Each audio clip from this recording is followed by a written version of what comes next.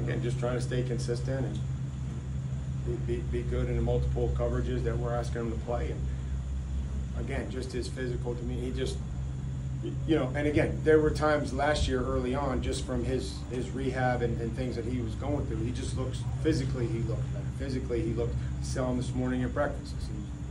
He had your weight, you know, we're monitoring that, and those are things, you know, we have guys that have different problems than the head coach. They have trouble, you know, keeping weight on, and so, you know, we monitor that and making sure that for these hot days that they're eating, and Lauren and Frank and Todd are on top of that. So, you know, that's part of, you know, I think Kristian, just his overall strength and his size, that he can be 195 pounds and still be athletic and still be able to run and transition. So, so far so good. How do you